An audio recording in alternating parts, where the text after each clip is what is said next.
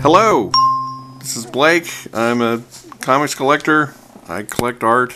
I'm an artist. I like movies. I'm a cinephile. And I do reviews. Okay, I read Dark Age #1 that was released from Red 5 Comics in 2019. Again, I'm only going by one issue, but I think this is one of those dystopian fantasy stories. But it starts in the present with some sort of, dare I say, supernatural event happening where all metal just vaporizes.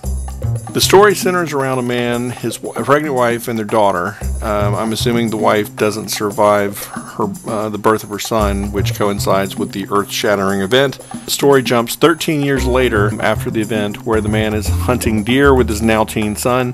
They are doing so in New York, whose populace has descended into cannibalism for some reason. Cannibalism, sort of a theme, I think, for the comics I read this week. They immediately run afoul of some members of an army that has appeared in their area and are saved by the now superheroic daughter, who is wielding some kind of wooden weapon with a reference to the movie The Natural, the Robert Redford movie. There's specific mentions of political correctness, getting woke, sexism being called out, as in the instance where the dad assumes an emperor is male. I guess he assumed they wouldn't have said, because they didn't say empress. Anyway, after the initial action pages, there are about 13 pages of exposition and introducing characters and their rivalries, and the daughter threatening their enemy captive with losing his wiener in various ways, and I kind of lost interest.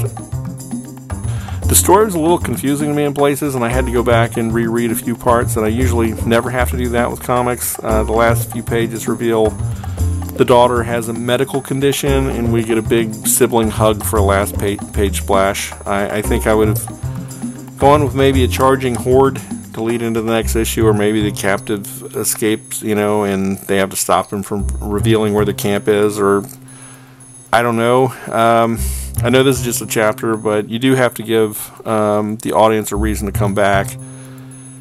Some threat to the characters or some kind of conflict that would make you want to come back and see what happens instead of a hug. Maybe having the dad or son having to go for the daughter's medicine instead of just having her snap right back from heart problem. Yes, I revealed it's a heart problem. Sorry, that's her medical condition. Anyway, the opening and the art are probably the best things about the Dark Age. Leonard Rodriguez does a pretty good job on the art, which looks like traditional pen and ink art. I don't think it's digital. He does have a little trouble, I think, in one or two pages where he has trouble drawing horses. I guess a lot of artists have problems with drawing horses. Some of my favorite ones, actually. Dijo Lima, if that's how you pronounce his or her name, does a solid job coloring the book, but it looks like sky photos, sky and clouds and all that were dropped into some of the backgrounds. It's kind of distracting to me. I may pick up the next issue if I can find it somewhere. I don't know what issue it's on or if it's been going monthly or whatever, but I guess I'll look into that. Sometimes it takes a series, a few episodes to get going and find their footing. Some television shows come to mind like Seinfeld, Cheers, and King of the Hill. I'm willing to give the Dark Age another chance or another issue. Okay, this next one I'm not going to spend a whole lot of time on. Compared to this, the Dark Age is kind of Shakespearean. I picked up DC's Hell Arisen, mainly because of the hype around the new character Punchline. There was some rabid speculation about this book, and I'm not one of those kind of collectors, but I picked this up anyway. I don't know if this is a cameo or first appearance. There are several issues that tout Punchline's first appearance. I just picked them all up to make sure that they would all be worthless. I only have the third issue of this series, or limited series I think it is, so I can't really make a judgment on the story. I have no idea what's going on in this book though. I just made 6 videos on the Man of Steel series from the 1980s and thought, what a brilliant idea to take Lex Luthor out of the silly purple and green battle armor and just make him an arrogant, malicious billionaire who uses all of his money to destroy people's lives. But in Hell Arisen, Lex Luthor has a gigantic suit of battle armor. It's purple and green, and he's got some kind of cosmic powers or something. I don't know. I mean, again, I only have this issue, so, and they don't really explain a lot. Yeah, the Joker can mind control people now. I don't really know who Batman Who Laughs is and what he does. He refers to a her destroying universes, and there are several instances where characters announce they're about to do something, but you don't get any kind of foreshadowing of what that might be. There are quite a few unnecessary characters who have no real purpose but to stand there in the background with their mouths open. They're under mind control or something. They're superheroes like Hawk and Dove, Booster Gold, and Dr. Light. And as far as I can tell, the protagonist is Lex Luthor.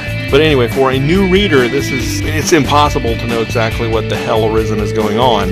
The art is okay. There are times when the Joker looks to have been drawn by several different artists, and his facial features and hairline are not really consistent from panel to panel. But anyway, this one's just not for me. And there may be people who like this sort of thing, but I'm not one of them. Okay, what's black, white, and red all over?